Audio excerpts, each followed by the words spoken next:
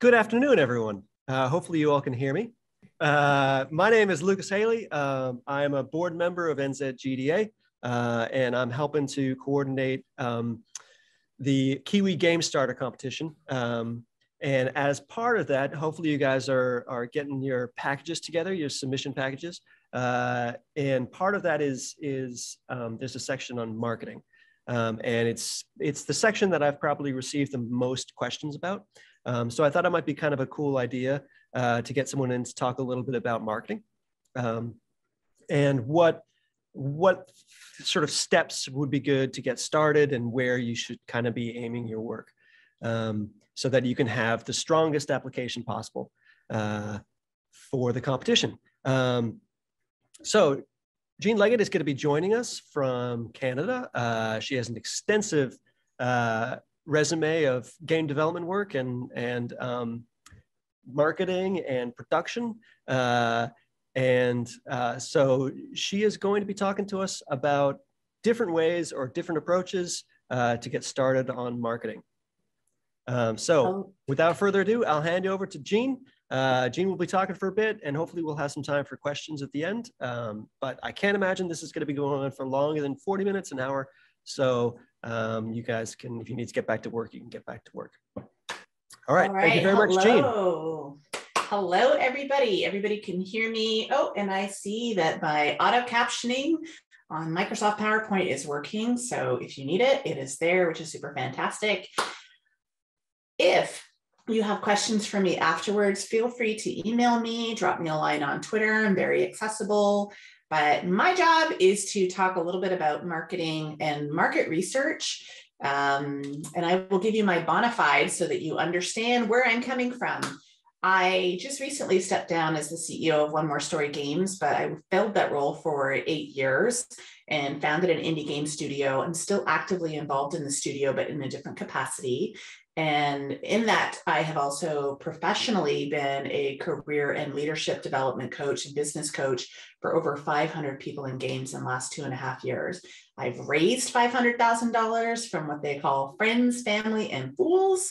And I have also raised over $250,000 in grants. There are specific tax grants that are available to Canadian game development companies. So we've been able to tap into those and also through arts funding type organizations. Further to that, I write games. I've been the lead writer on a big deal game, which has its own little story and history. And if you're interested in learning a little bit more about starting your own company and the experiences of what that's like, I highly recommend my podcast. I hear it's really good. It's called Games, Grit, and Gratitude. And it really is like life coaching meets game dev. And what I want to specifically point out is there's episodes 3 and 4 that are specifically about setting your vision as a business owner and what your vision is for your game. So there's worksheets attached to the podcast. Go check that out. All right. So in terms of setting the expectations for this talk, I have not timed this talk and I talk at a decent pace. So we should have lots of time left over for questions. But really what it is that I want to help you do is get clear on what it is that you have in your hands that you want other people to see. Get ready for grant applications, maybe get some clarity so that when you're going to do your publisher pitches, it is pristine and clean and concise, because a confused mind never buys. You'll hear me say that once or twice during this talk. So we will be going through a little bit of the why, who, what, where, how, when, and sort of like tempering your expectations around all of this. We will not be getting into pitch decks. I do have a resource page at the very end, and we will not be getting into specific marketing strategies, but I have resources for you as well. Okay. So before we get started, I always like to start with this page almost every presentation, because sometimes people will see this and they will feel overwhelmed. They will feel stressed. They will feel anxious. Those are normal feelings. And there's a reason why there are people out there who have expertise that are willing to connect with you and give you their expertise. So you might be like, oh my God, they really know what they're doing. Guess what? When they first started doing something, they were clearly, they felt overwhelmed too. If you ask anybody who's ever started a new thing, they have felt overwhelmed at one point. So please understand that. And also, you might be looking at other people's games and seeing that they're more successful or their team seems to know what they're doing. There are lots of factors that impact how a team or a project does. That might be when they were discovered. They may have had resources that you don't know about. There's lots of things. So let us not compare ourselves to other people, and let's just jump right in. So this whole thing, for me, everything in the world worth communicating has to be communicated well. So some of you might know me as like the career coach of game devs. Like I said, I've coached over 500 people in game devs. And I actually help people with what's called career branding, right? I'm just helping them package and get more clear on how they sell themselves as game developers. This marketing talk is about how you sell your games or your company's vision. So when we are clear, it is easier for people to understand and buy into our goals as a studio or as a project, our desired outcomes. And if we can clearly state what it is that we need from other people, they will better understand their contribution. How can they help us? And there you go. A confused mind never buys. So I want clarity equals cash to become your mantra. Listen, I am as left as they come. I'm a socialist. I'm like, tax all the people and share all the wealth. Cash has like negative connotations for me, but that's not what this is about. Clarity equals buy-in. So if you feel very scattered or frenetic in your messaging, it comes off. So if we can get super clear, we're going to talk a little bit about clarity, it will go a really long way. So why are we even talking about this? Well, I hate to break it to you. Not only are you a game developer with an idea, but you're actually now supposed to be a business owner. And this is where most people fail. Money makes the world go round. Money pays for rent, groceries, utilities, student loans, credit cards, families, right? Everything is built around money.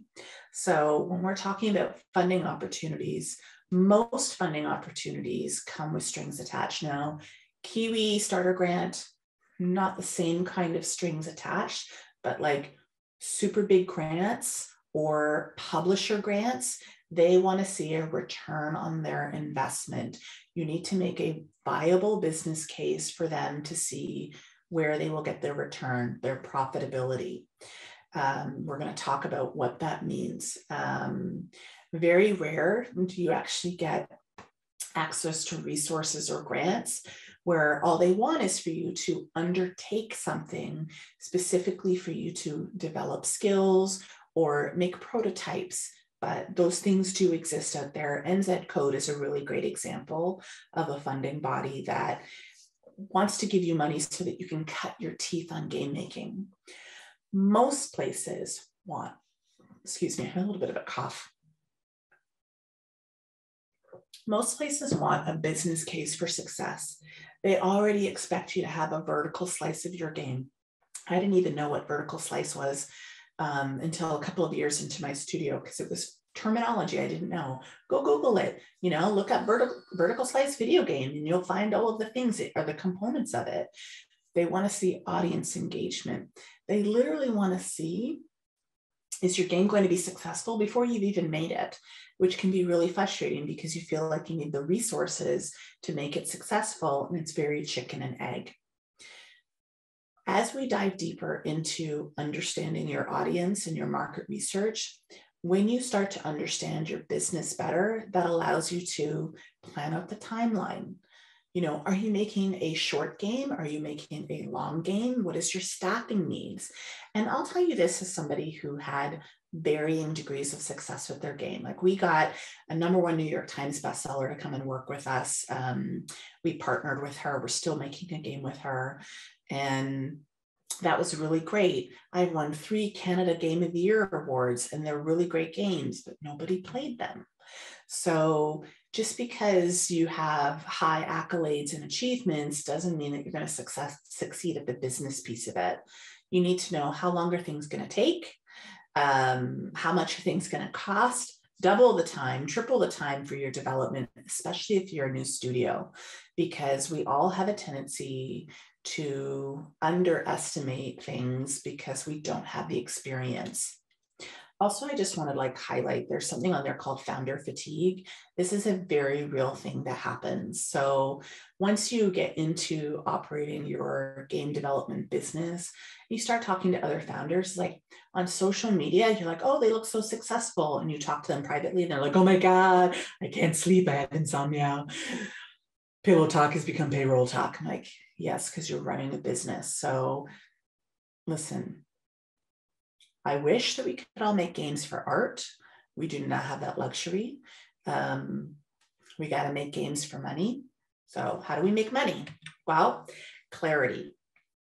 Clarity in this case, in the Kiwi Starter Grant application and other applications, is understanding your players, right? You need to definitively show that you understand your target audience. I have specific strategies for you.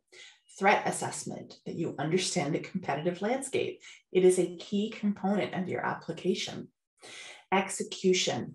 This is how you are going to deliver on your communication strategy, your community engagement strategy, your PR.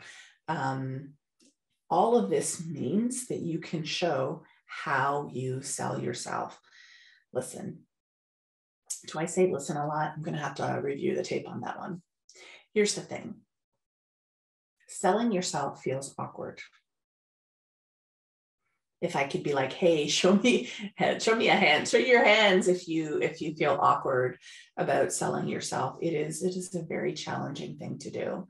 And getting more comfortable with your market research, maybe you think less of like, hey, I have to sell myself, but I'm selling my game and I really love my game. Thanks, Lucas. See, he's got his hand up.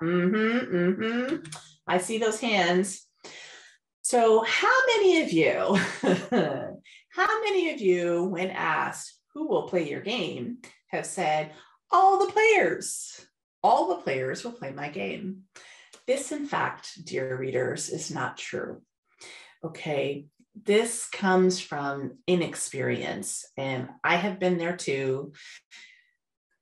One of the cool things about what I'm doing with One More Story Games now is we are completely starting from scratch 8 years later, and we are going through all the market research and stress testing with our users and doing all of this really cool stuff because we want to reconnect with our users 8 years later. This is not for all of the players. So challenging your assumptions. You might be like, well, our players are 18-year-old boys who really love Hades. And I'm like, okay, so how did you come to that conclusion? Well, I just know. That's not going to fly with a publisher or a grants body. They want to see that you've done at least a little bit of research to figure out who are your players. So that is things like the demographics. What are they playing? Do they watch television? Are they reading interesting books?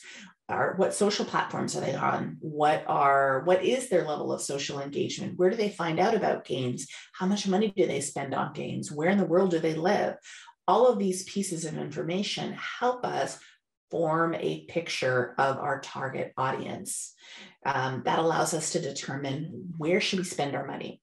So for example, and I have more examples later, but if your target audience, you find out, tends to skew, let's see, I'm 45, I'm a female, and I live in Canada. My primary language is English. I spend a lot of time on TikTok. So I think TikTok would be an ideal place for you to advertise a game if I was your intended targeted audience, right? If your target audience is, I don't know, 23-year-old German boys or young men, then maybe you're advertising or doing a lot of like Reddit promos or YouTube videos, or I don't know. I don't know where 23-year-old young men in Germany hang out, but this is the thing. You start to ask questions, throw it out there, cast a wide net. you might be surprised if one comes back. You might think, oh, well, my target audience never plays free-to-play games. Your survey results come back. Not only do they play heavily on Steam, but they spend $100 a month on free-to-play. And you're like, what? You had no idea. Or maybe they have a particular type of game that they like, but they have a chief complaint. And you see this as like a common thing. Well, I really loved Hades, but I felt like it was missing XYZ. And if you have like 100 responses out of 200, you're like, might be really interesting to add in a feature. So understanding and talking to your players gives you ideas about who they are and how you can cater everything to them. Because guess what? Your brilliant game idea is not about you. That's called art. Your brilliant idea about this game is for the players. That's called a business. Okay, so you really have to distinguish between the two. Other things that it will help you prioritize is also where you should localize, like what languages should be localized in what order, because you're not going to have the money to do everything. And, you know, this localization tends to require quite a bit of funding, and also like what platforms you should develop for. If 2% of the 1,000 people you surveyed have PS5s, I wouldn't make that a priority. If 77% of them have Switch, dang, that's where you want to target. Research is king. So some of you may know Josiah Hunt, and Josiah is based out of Wellington, and I've been mentoring him for over a year through NZ Code. One of the first things that we did for his brilliant game is we did a market research. So I'm going to include a link to this PowerPoint deck, and it has all of the links in here. And the link at the top is the sample questions that he put together. And some of these include things like, first, it's a statement. Hi, I'm making a 2D dark fantasy RPG. I'd like to get to know you a little bit better. And as a thank you, there'll be a draw for a $10 gift card, or it was like a $50 gift card, whatever. He had, I know that I retweeted it, and lots of people retweeted it to help him get that market research. And he had, I think he had over 1,000 responses, because I think he bumped it up from $10. This was just the draft that he and I came up with. He asked things like, what are your game habits? Do you even play action RPGs? Here are some of the examples. How interested are you in single player games? What are the things that you love the most? Is it the writing? Is it the graphics? Do you belong to game communities? If not, yes, what are they? So, is it Discord? Do you spend all your time in Discord? Great. Then it's like, 80% of our people are big on Discord. Great. We need to build a Discord community that becomes part of your community engagement strategy. I hope that you're all seeing this. Show of hands if you are. It's like information is king. How many hours a week do you play? What kind of puzzles do you play? What kind of themes? What platforms are you on? So then, this is a user profile that my husband and I put together for our studio, 5 years ago. 5 years ago, we were doing some further market research for an accelerator, a tech accelerator that we were in.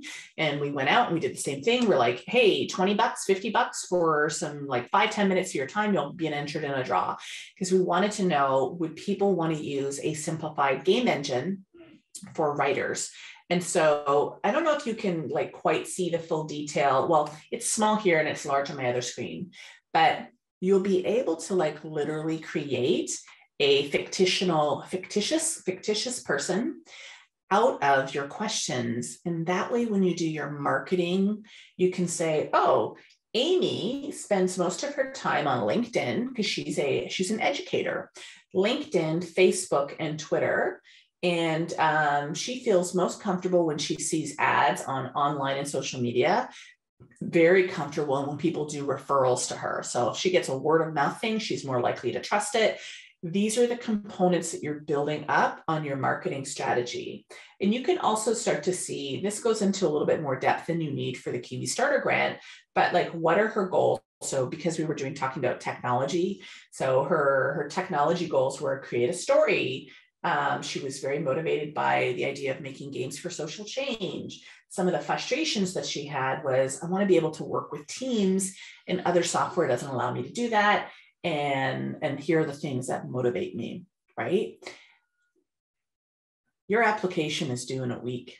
You're not going to have time to do all of this, but you do have time to quickly go and create a Survey Monkey and say, I'll give you $20, a draw for $20 to get more user research, and like get that out there. Like today, tomorrow, you can get a good chunk of answers to at least start challenging your assumptions.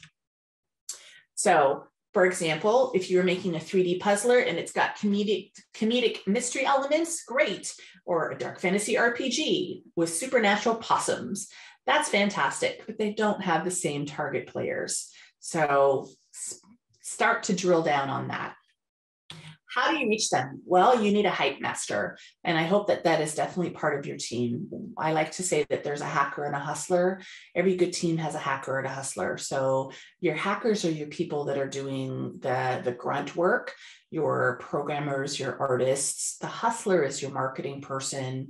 It's like the chief evangelist. This thing is really busy.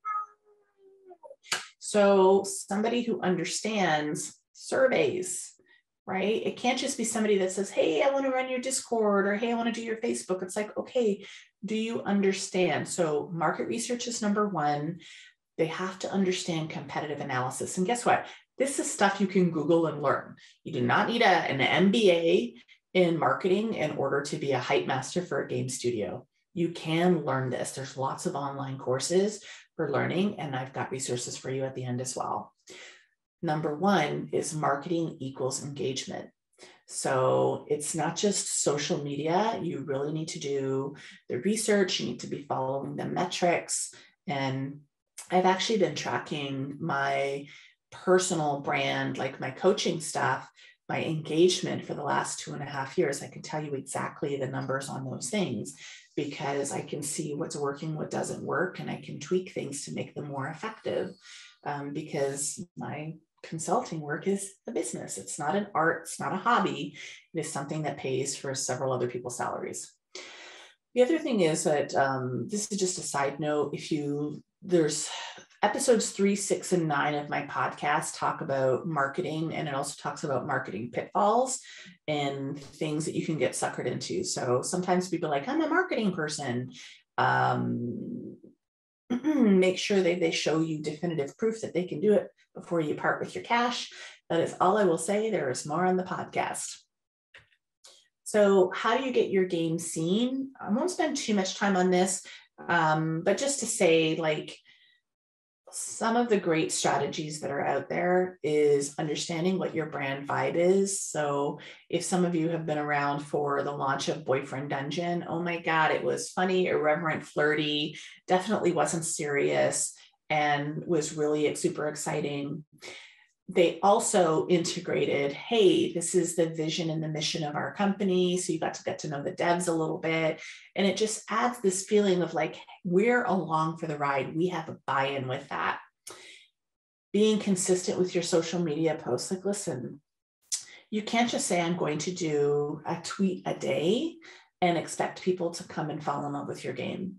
It is a lot of effort, which is why being an indie dev is one of the hardest things that you'll ever experience, because you're constantly having to wear multiple hats. You are the creator, you're trying to hustle for money, you're trying to hustle for an audience engagement, and all of those things. Okay. I want to talk a little bit about the 10-80-10 rule when it comes to community building. 10% of people, I've been a stand-up comedian for over 15 years, and I think it's 17 years now. 10% of the people, they will love you before you open your mouth. They're like, oh my God, hit me, give me your, let me open my wallet, let me give you my money. 80%, they're waiting to see. Most of them will be favorable towards you, and 10% would be like, die. Oh, okay, thank you for that charming glimpse into your trauma. So think about that and focus on the 10% that already love you, because they will become evangelists. They will go out and they will enthusiastically bring people to your community. They will be your champions and leverage their enthusiasm, right? So think about where do those 10% of people, your diehard fans, where are they? Build a community around them. And when I say diehard, I don't mean rabid. We don't want any rabid fans, because those are the scary ones. Okay, so we talked about defining your audience. Let's talk a little bit about making what makes your game special. And, the underlying is, or at least profitable, because remember how we were talking about, like, how do we make our money back? In the Kiwi Starter Grant application, there are also places where you can do a little bit of research to get a sense of what other people's Steam sales were. But you can also go and look to see how many downloads that, like, for example, if you're making a mobile game or a tablet-oriented game, then you can go and look at the number of downloads that they've had on Apple or Google Play. There's lots of places where you can find research.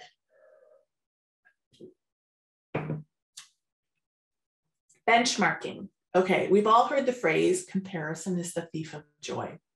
It's also a necessary evil for grant applications. So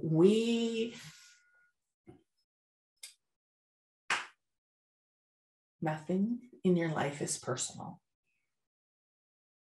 The sooner you can embrace that little nugget for yourself, your relationships with people aren't personal, your business relationships with people aren't personal, your engagement with people on social media, nothing is personal, right? Nothing really matters. This grant application is not personal.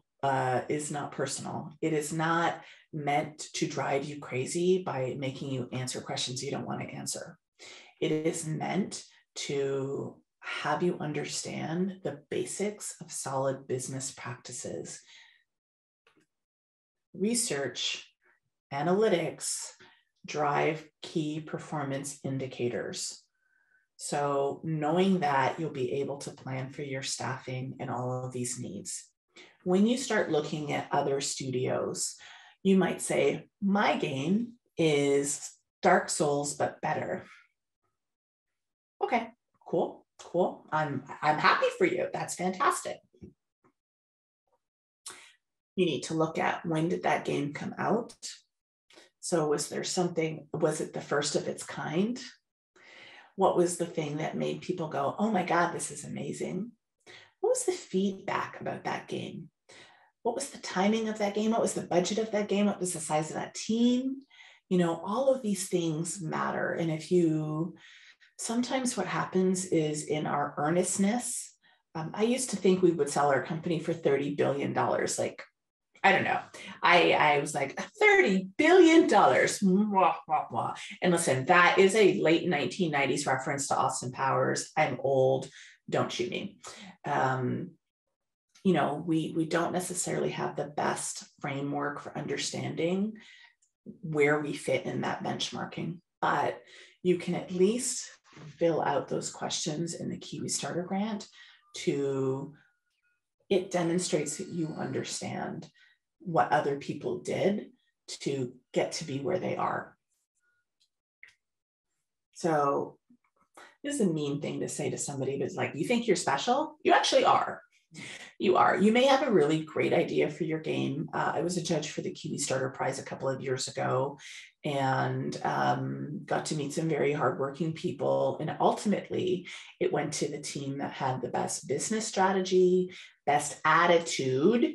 So that was a big thing. So when they narrowed it down to, I think, 5 contestants or 3 contestants, the judges all got together in person, and we were like, okay, we wanted them to have first prize, second prize, third prize. And it came down to how coachable were they and receptive to what they did not know.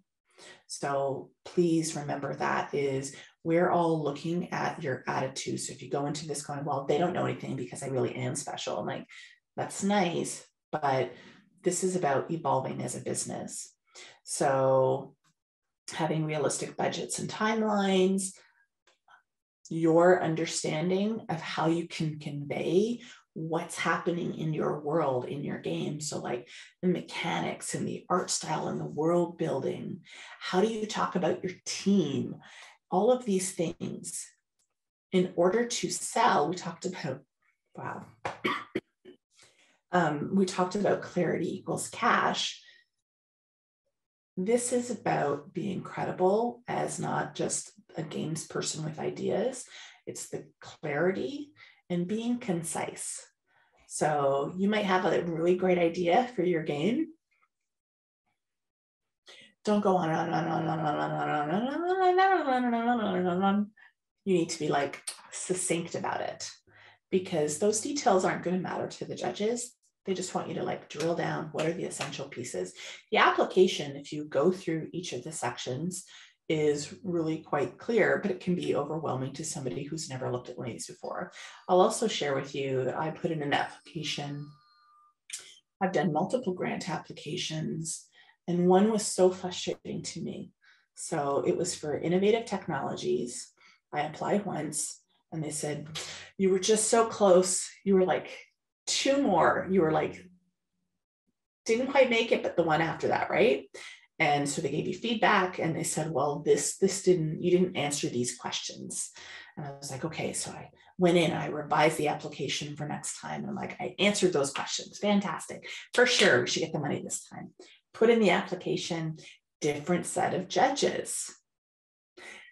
You were 1 off from the cutoff. I'm like, and then the third time was the last time that we could apply, and they just had so many good applications. So that's the other thing that I want you to consider is just because you put in an application and you're not successful this time does not mean you should stop. In other cases, we put in multiple applications and we finally got the funding. So it takes practice. It takes practice. So let's talk a little bit about the SWOT analysis. The application wants you to get very real about your strengths and weaknesses. So experienced biz people, so people who've made games and educators and all of that, and outside party observers, they can smell stink anywhere. If you are going, and we can make $1 billion, we are the next Roblox, they'll be like, and you have no credibility to back that up. That's like, we're going to throw you in the garbage. And that just, it literally comes down to inexperience. And it's very humbling being 8 years past where I started. That's why I love doing this work, because I'm trying to share with you, humility is a very good trait to have. So it's okay to not know things, but be honest with the things that your team is really great at. So maybe you've got some people who've got some really like a lot of experience with their game jam. They've won some awards, fantastic, hype up those awards. It's the one time where awards really matter is in grant applications. Also be honest with the things that you're not that strong at. So you could say our weakness is marketing, but we've talked to, this person, try and build a team that rounds you out as a project moving forward. And identify opportunities for you to grow as a team, right? It's the Kiwi Starter Prize. $25,000 is not going to be the definitive success for you, but you can leverage that into, hey, we were able to spend more time building our vertical slice, which got us to a publisher, right? So those are things for you to consider. There's lots of things that we did not cover, but I wanted to include, and then we're almost wrapping up this portion, but we can have a conversation. So there are some really great articles that I've accumulated over the years. One of which, if you're not following Victoria Tran on Twitter, she is brilliant. And she now has a marketing newsletter. So she used to work for KitFox. She's now the community lead for Among Us or In a Sloth Games. And she has marketing on a small to no budget. That is a worthwhile article to go and read. And you can even grab some of the concepts there and include them in your application. Stephanie, otherwise known as Maple Thistles, my fellow Canadian and game dev bestie, she has some really great resources for community managers that she's put together. Again, those are some strategies that are going to help you. None of what you're thinking about doing is unique or new. in many regards. So you don't have to reinvent the wheel when it comes to the marketing pieces. There are resources out there. Also, Chris Wolf has put together a really fantastic YouTube video on the art of the pitch deck. And Josiah used it and put together a really fantastic pitch deck. And he's gotten very positive responses from publishers for his pitch deck. And then there are a couple of other, there's a great thread by Callum from Robot Teddy on pitching a publisher. And there's another article on publishing. So here's the thing.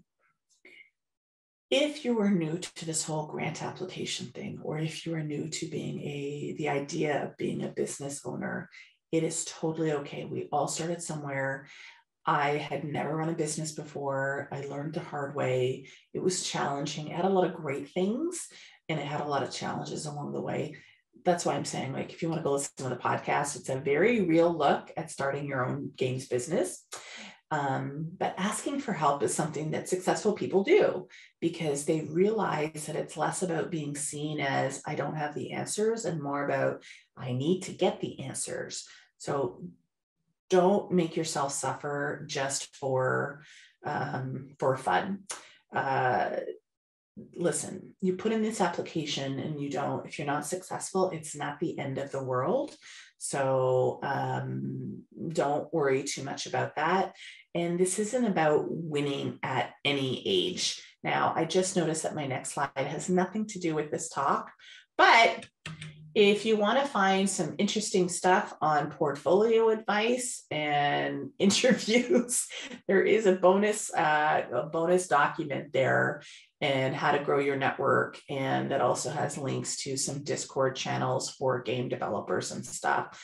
So it's a really good link to help round out your stuff as a game developer. And you can find my contact information on this last page. So I'm going to wrap up this portion of the talk, and then I'm here to answer questions and to share a little bit of my struggles and successes. And let's go. Andiamo. Stop sharing. Ta-da! Dean, thank you very much. You're very welcome. Now, I saw that there were some chat questions. Yeah, there was someone was looking for a link to your podcast, so I dropped that in there. Thank you. No problem.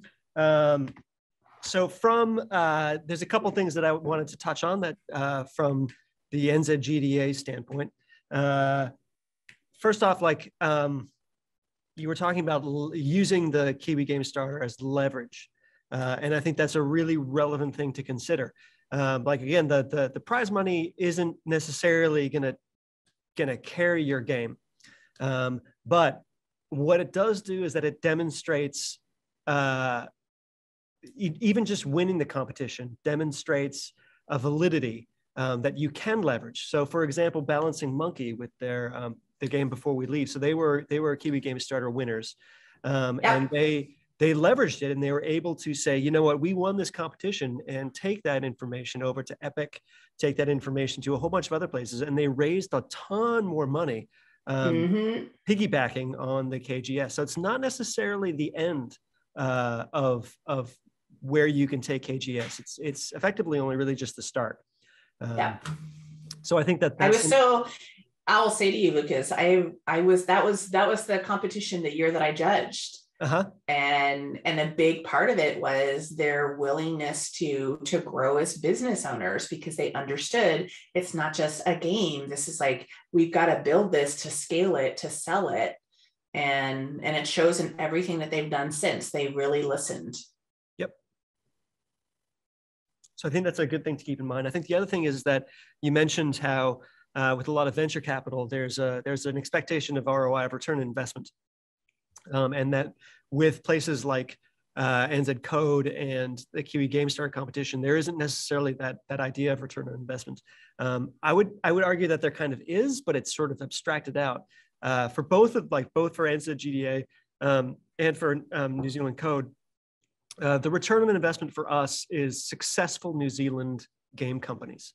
That's the investment that we are doing.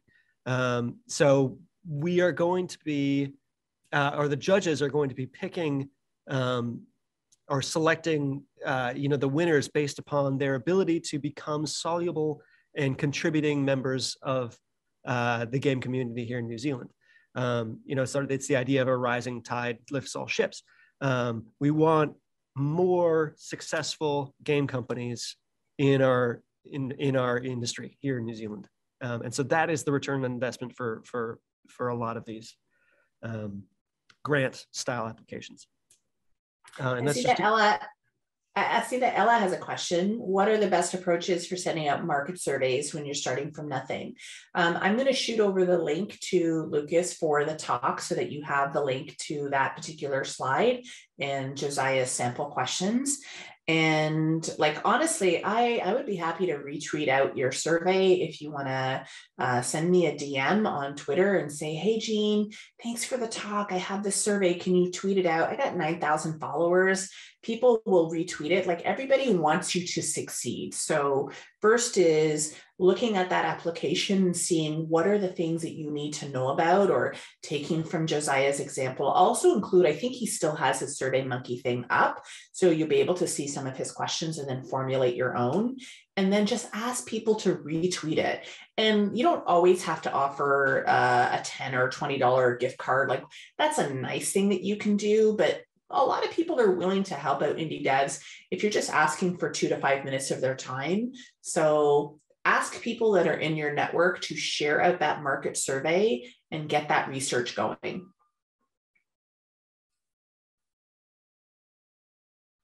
And from my standpoint, a lot of the times that with applications, with putting out requests for surveys, what a lot of people feel uncomfortable doing is getting that call to action, is being really explicit as to, this is what I would like you to do.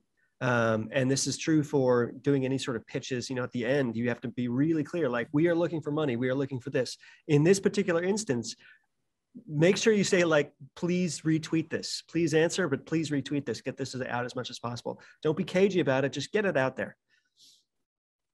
Clarity equals cash, Lucas.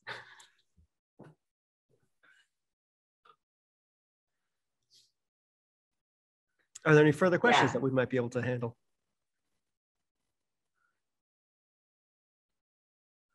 Oh, I see Jeremy typing. He's either sending, a tweet. Who knows? Might be easier to just say. I was just wondering if you had any recommendations for predicting sort of accurate values for like projected costs. Oh, goodness.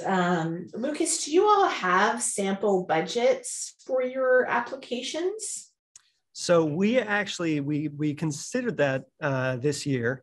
But ultimately what we're looking for would be those people who are able to, it's kind of a dick move, but we're like, well, we want to see people be able to find that without being spoon-fed. So Jean, to answer your question, in terms of, do we have sample stuff? We are not providing sample stuff this year, but we may reconsider that for next year. So here's what I'm going to say. I hope you will reconsider it for next year. Okay. Because I think back to 8 years ago when we were getting started, the only person on our team that had games industry experience was my husband. He was 8 years at EA and Zynga. And the rest of us were just like, we're along for the ride.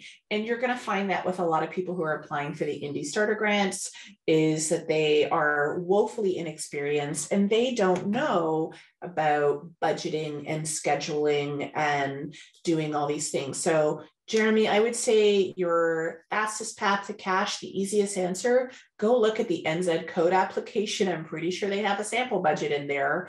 And also you can do some research, like the GDC Vault has on YouTube has tons of free resources on how do you make a production plan.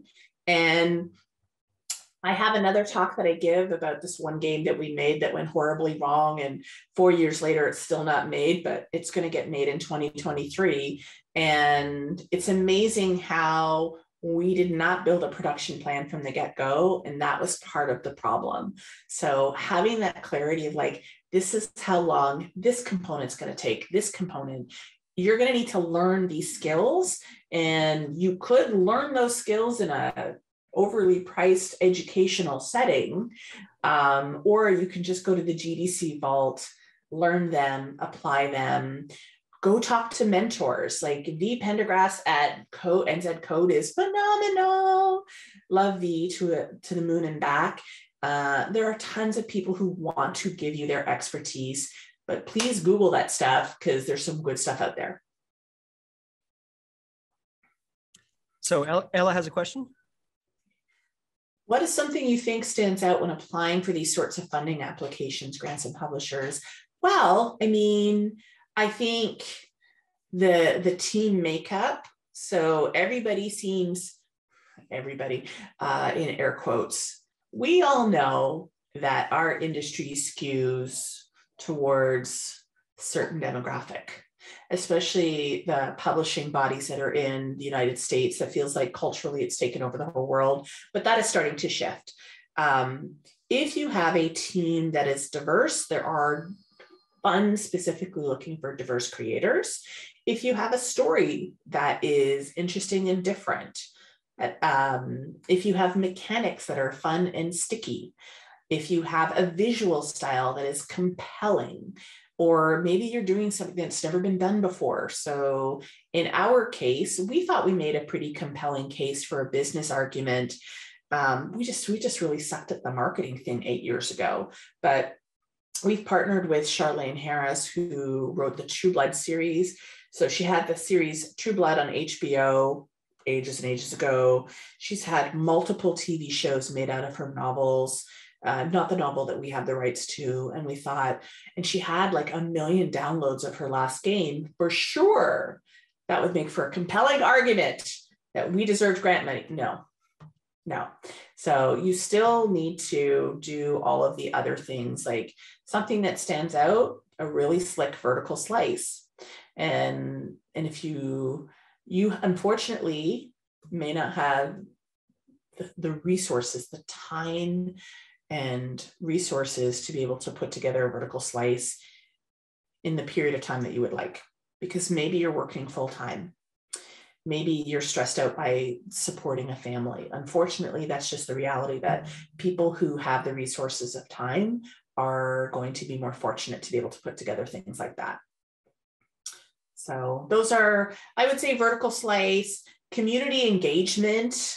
Maybe you're a freaking star on TikTok, and I've seen some people see a massive uptick in their game from their TikTok stuff. So there's lots of stuff out there. Jean, can I jump in there real quick? Yeah, absolutely. So for Ella's question, from the KGS standpoint, from the Kiwi Game Starter standpoint, like it is a business development grant. It is not an artistic grant. So we are definitely looking for those applications that can demonstrate the potential for a solid business, for continued growth and stability. So what we saw last year was that there are several sort of tiers of applications, and the first tier were those that maybe had a game but definitely did not have their act together when it came to being able to communicate the strength of their business, and those were very quickly sort of not considered.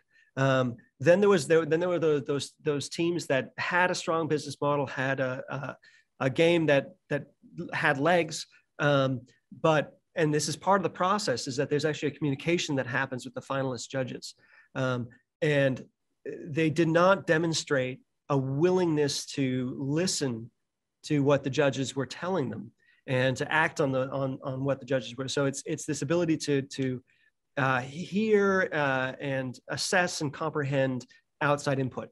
And it was the teams that were able to not only demonstrate a good game, demonstrate good business, but also to be able to bring on board everything that the judges were telling them and talking to them about, and have a willingness to listen, that really brought those teams to the top. how polished is the vertical slice? I think Brogan, Lucas has just answered your question. It is the marketing plan is going to be really important, and being able to define your audience and your plan to be able to put this together, and how are you going to use that $25,000. I will say the vertical slice needs to be polished when you go after publishers, and that pitch deck needs to be super clear. So those resources at the end of this talk are going to help you with that. Relevant competitors, doing competitive analysis. Okay. God, I don't know what, again, inexperience is what possessed me to be like, wow, look, Minecraft was sold for $3 billion. Our idea is way better. So it should be worth $30 billion. Yeah, okay, so those things don't happen.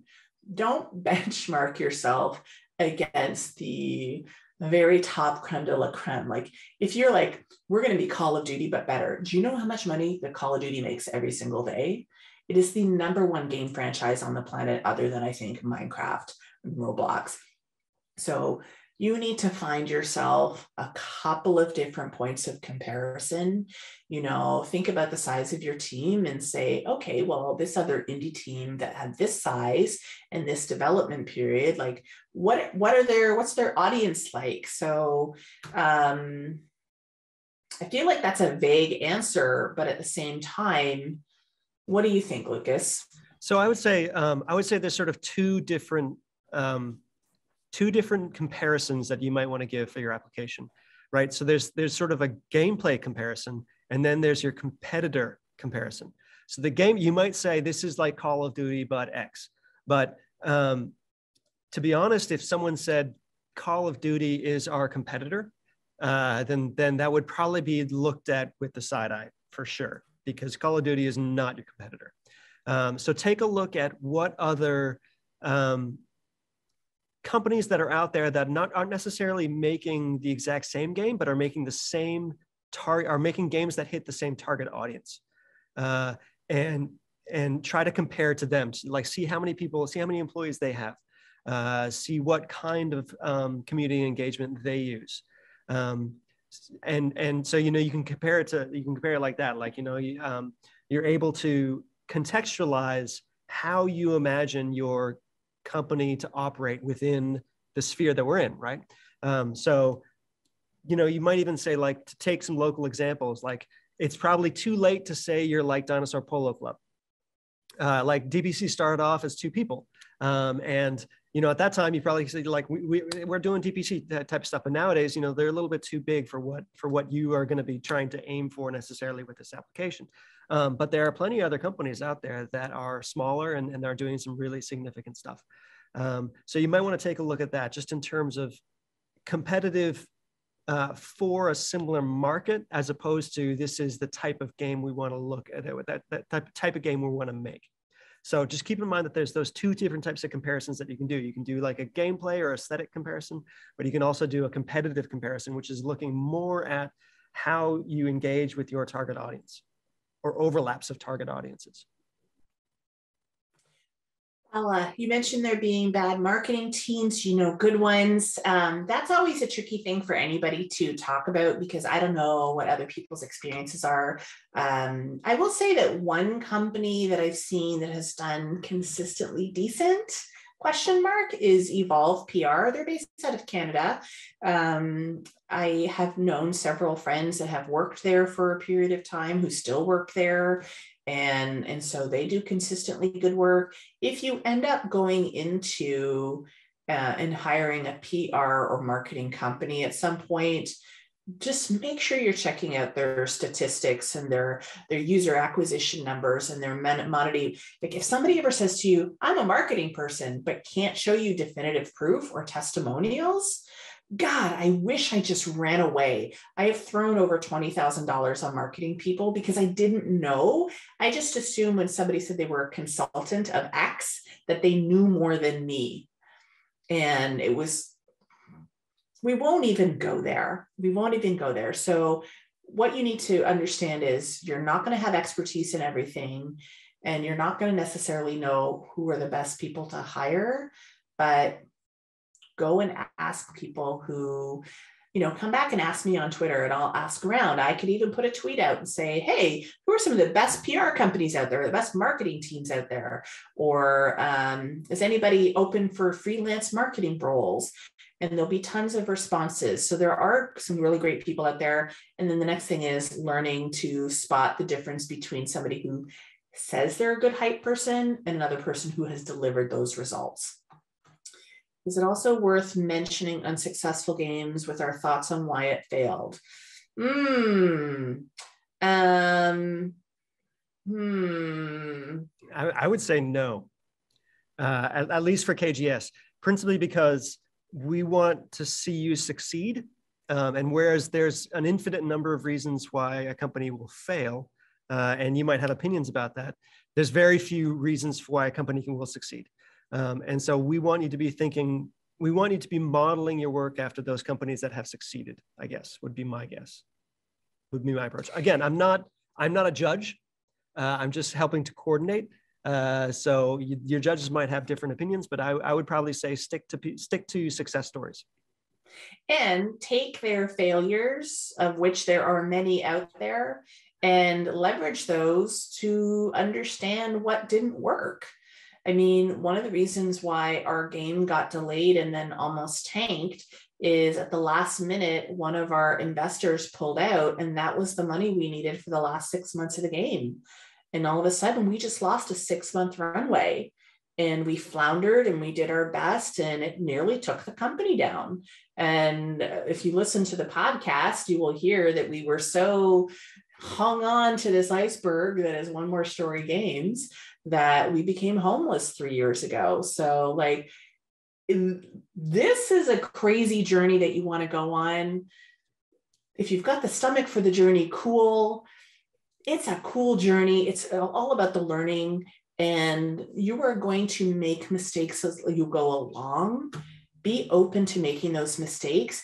Even if you said, these are successful games and I'm going to be like them, it doesn't guarantee that you're going to be a success, but pick up on the things that they did right. What do you think about the idea of how you mentioned applying in the sense of selling yourself as someone that can grow, applying for funding or grants to be able to create a more elaborate vertical slice? So say you've got like a small vertical slice, like a very small one. Do you think it's worth mentioning in your application that you're looking to create like a bigger one to be able to then seek further funding or publishers, etc.? Or do you think you should more approach it from the point of view of this is our prototype and we're looking to make a full game? Especially for like smaller grants like the Kiwi Game Starter or something like that. I know that my headphones are going to die. Hopefully this will work, but we'll see. So if my understanding is correct, then what I can say is that NZ Code does have funding for the like different stages of your business. So there's like, and I know that they have that here in Canada. They have something that is what they call the pre-production grant. So they're literally just giving you money to try out the feasibility. Like, is this even feasible? Because that's the piece that's missing. All of the ecosystems across the world, we need to have that feasibility research. That's like the beginning of your vertical slice before we move into the production grants. So yeah, check out NZ Code. I don't know what else is, available in your side of the world, but I do love the fact that the New Zealand government has been putting a lot more money into these programs. And that's all exciting for each and every one of us. They could always put more, right? What's that? They could always put more money in, for sure. Yes.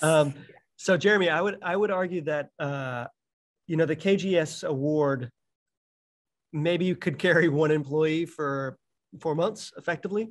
So it's not going to make your game. And I think that the understanding is that that award won't necessarily make your game.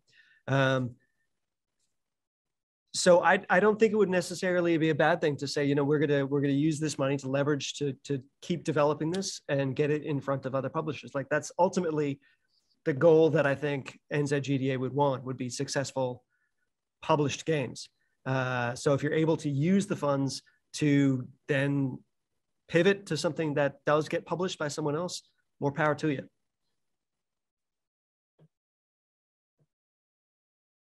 Well, that takes us to 1:30. If you guys have any more questions, I can be reached at, I think it's just kgs@nzgda.com. Jean, you've got your Twitter. Yes, you can reach me. My Twitter is @Jean Leggett. And I am going to email Lucas a copy of my presentation so that you all have that. And it was a pleasure. Good luck with your application. And last plug for my podcast, but honestly, it really is the real look at the highs and lows of being an indie game starter, because welcome to running a business. It is no longer just about art that you want to pursue, but it's about the monetization of your brilliant ideas. And we have faith in you. All right. Let us know if we can help out in any other way. Otherwise, good luck with your applications. Zing over any questions that you have for me. And Godspeed. Podcast is called Games, Grit, and Gratitude. Thanks, Craig. Thanks, Lucas. Thank you, Jean. And we'll talk to you later. Take care. Bye. Bye.